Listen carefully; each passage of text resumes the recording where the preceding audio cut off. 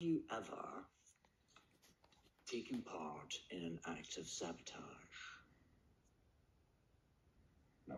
Never? Never. What, you don't approve of sabotage? Or... My father was a saboteur.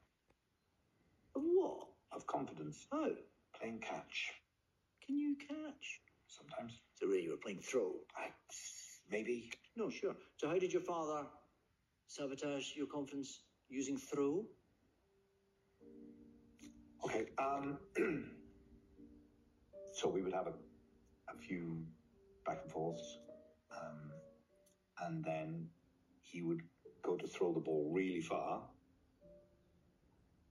but at the last minute he'd hide it behind his back. But my eyes would follow the trajectory of the ball, and I wouldn't notice that he'd hidden it behind his back, and I would go running off, and I would look for it, and for ages, and then, I wouldn't find it. Yeah, it's sad, isn't it? 3 years later, he told me what he'd been doing. How did you feel? Betrayed. You know that's what people do with dogs? What? Throwy, hidey ball thing. I don't think so. Yeah, we do it with Myrtle. Myrtle's a dog. Yeah, drives her nuts. We do it all the time. And she falls for it. Well, I mean, she worked out a bit quicker than you did, but... How quick?